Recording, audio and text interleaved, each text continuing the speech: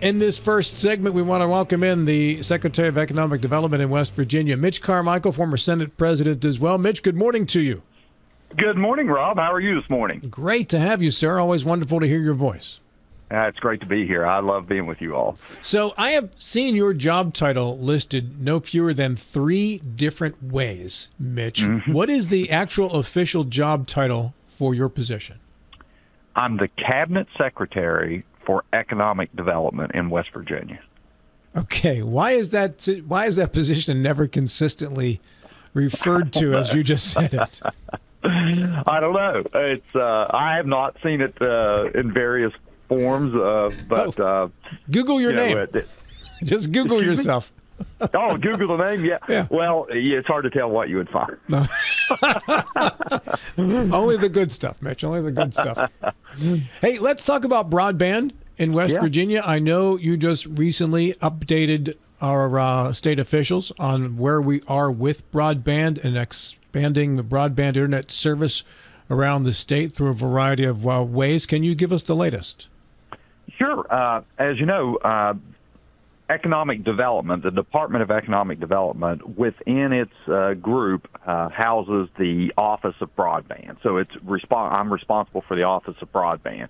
And I feel really blessed to be in that role because a lot of my private sector background has been in technology and broadband expansion and so forth.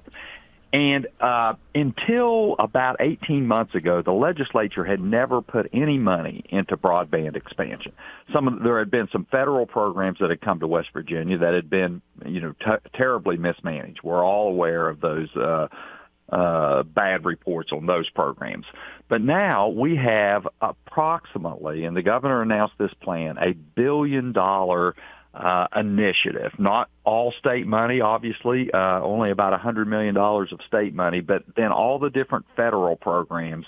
And we are, through our office, coordinating all those different elements and funding streams to ensure the following. This is the main point I want every West Virginian to know, is that we are all about reaching those who do not currently have broadband service. So every dollar that we spend is utilized to help the private sector companies reach those currently unserved West Virginians, of which there are about, I'm going to say about 60 to 70,000 addresses that do not have broadband, which when you say, there's 2.5 people per home, you're almost 200,000 West Virginians that do not have broadband service.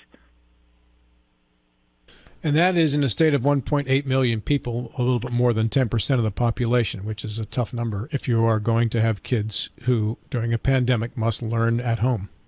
Oh, Rob, it's perfect to have the economic development team manage the broadband deployment because it is critical for every aspect that we have in our 21st century economy, from work-at-home initiatives to research and education at home to health care at home, telehealth and so forth. Everything revolves around world-class broadband speeds and adaptability to the networks. And so we're very focused on that. In fact, we've gotten all kinds of awards from federal programs that have watched how West Virginia has stood up these programs that we've put in place and have really, we've done a really good job in deploying these assets. I'm reading 3,000 miles of fiber line being strung up in West Virginia. Is that an accurate amount, Mitch? Yes, that is just currently, since the program was initiated about 18 months ago. And you think about this, no programs had been in existence in West Virginia to deploy broadband assets from the government's perspective. So we stood up all these programs. We have 4 different aspects that help private sector companies reach those unserved customers. And we've got them in place. We've had to go through federal approval processes, grant agreements with the individual companies.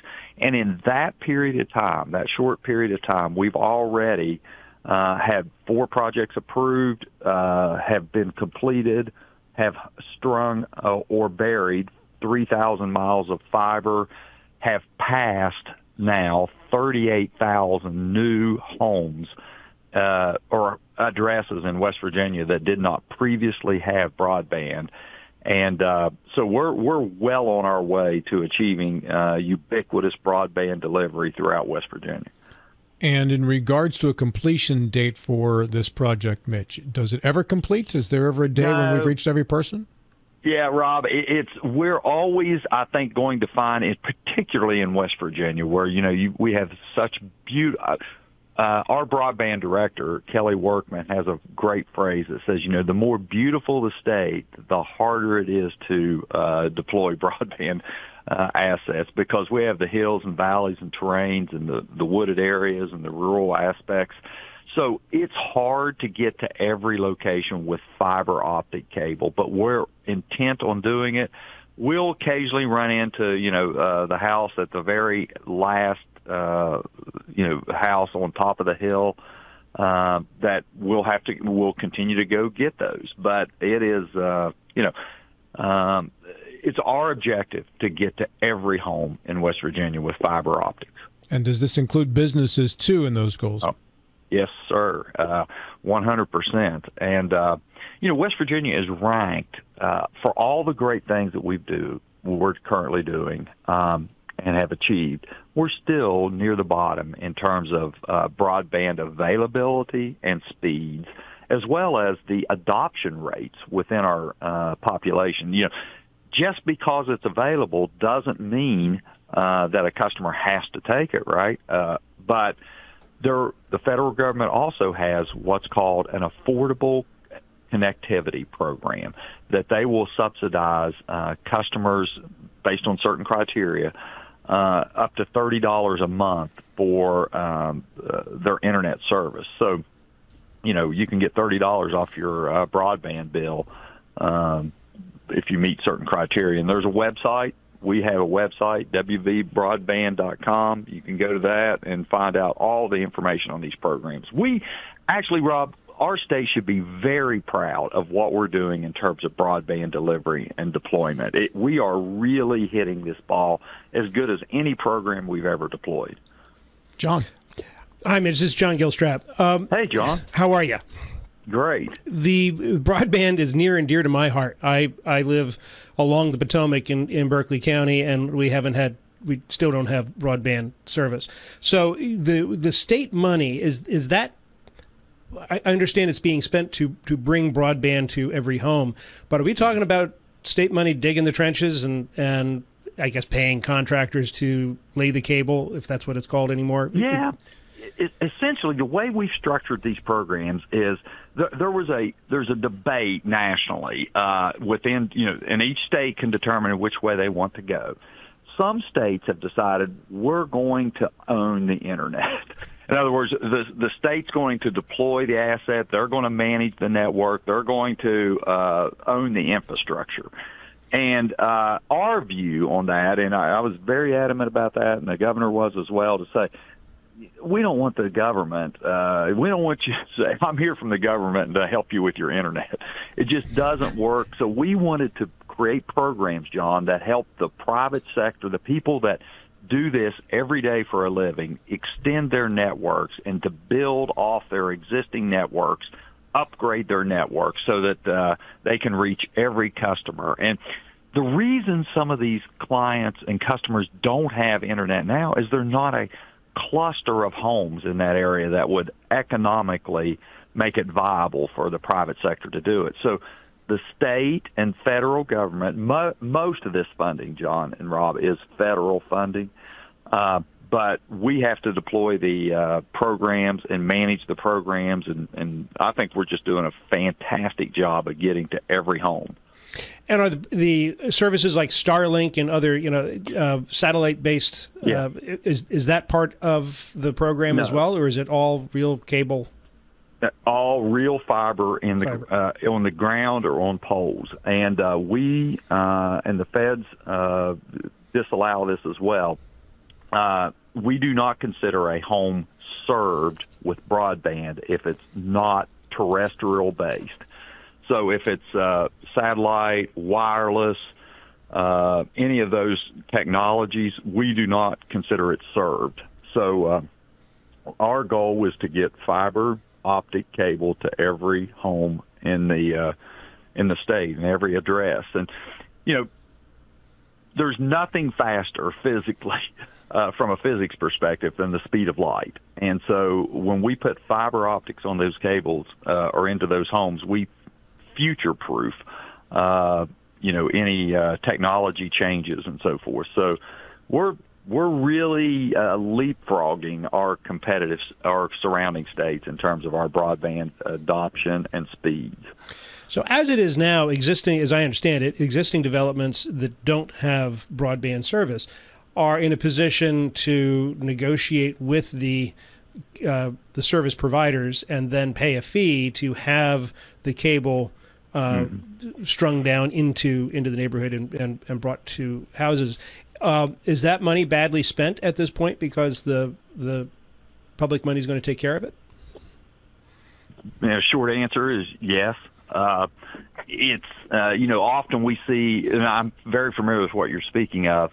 A customer will say, "Hey, I want broadband service. My neighbor has it. He's a mile from us." And then the provider will say, it's going to cost us, $10,000, $20,000, $30,000, whatever, to run those cables and do the connections for you. And sometimes the customers will pay it. And, our goal is to help the private sector eliminate those additional build costs and just be able to connect those customers at the end of the line for no additional charges and just hook them up as you would a regular customer. That's our objective and our goal, and we're largely succeeding in this area. And how are the areas prioritized? Who is served first? I mean, great question. Yep.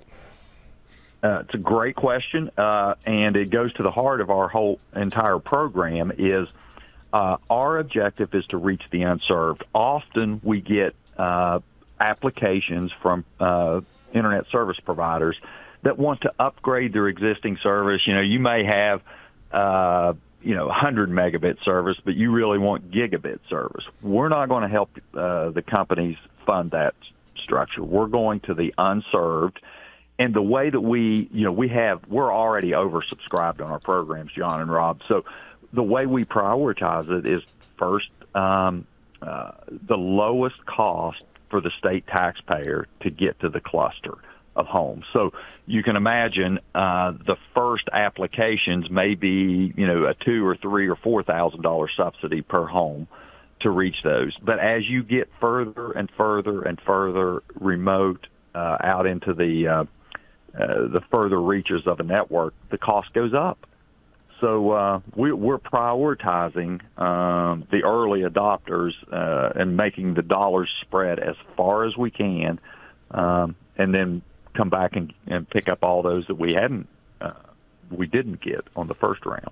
Is this a 5-year program, 10-year program? Yeah, it's really for complete, ubiquitous, every home connected is more like a 5-year initiative. But we want to get, 80-90% of our work done much quicker than that. The staff here at our office is constantly, they know what I'm going to say when I walk into a meeting. What hurdles have we encountered, and how do we knock them down and get it done fast, quick, efficient? So we're pushing. It is really a lot of fun, too. I mean, when you see people's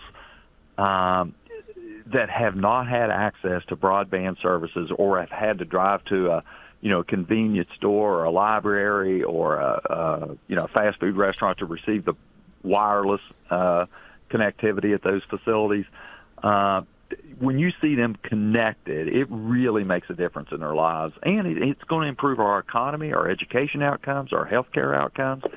We view it as work that is it's meaningful and it's valuable, and it's kind of a calling for our office. And how about on the other side of it? Do you have service providers that are lining up to serve, or are they kind of looking the other way when you approach? No, it's been amazing. The first initiative in our first entree into the programs and so forth, some of the providers were a little bit hesitant, but now they've seen how well these programs are administered, how well they're working, and they're lining up to participate in our programs. And we've got, from Frontier to Cass Cable to Comcast. There's about 20 internet service providers in West Virginia, and I'll say without exception, they're all participating in the programs, and now it's become competitive, which is exactly what we want. Someone says, hey, I can get there before they can. One provider says I can do it quicker than they can and less expensively, and that's what we wanted to create, that competition, and it's working. And what is the commitment for an area? Does the individual county commit on its own through its own board with a service provider for everybody in that county, or how does that get broken up? Yeah, it's another great question, and it's based on it's more. You think of a network doesn't recognize, an internet service network doesn't recognize county borders or city borders or anything like that. So what is the best way to get to those homes within a geographic area is the way we look at it. It's the way the service providers look at it. What the individual county commissions or municipal governments often do is to contribute some of their funds to the projects to make sure their citizens have access to broadband services. And so they go through the same process we do. We advise them. We have technical team on staff to make sure that we're not duplicating resources. As you can imagine, maybe a county has, $1 million they want to help provide broadband to John. And but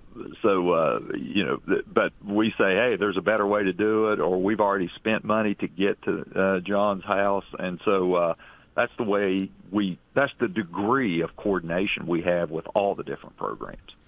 Well, I, for one, look forward to the time that I can stream something from Netflix and actually see the whole picture, where it's not fuzzy. And watch it without having to pause for 2 minutes as it catches up. That will be a very special night.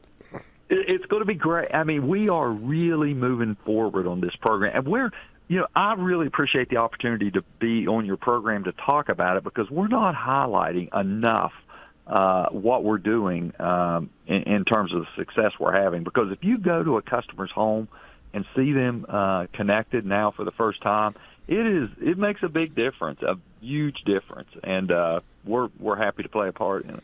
Mitch? Go, John, you follow up. Are we getting to the point where we as the state can tell big developer X that in order to get your building permits, you have to hook up to the local broadband and provide it to the houses you're building, and then shift that burden over from the government over to the developers as a proffer of sorts? Well, I can see maybe some local development authorities doing something along those lines. That would be, it's within their purview. It's not something the state's going to push on them, but our goal is to make sure that it's available.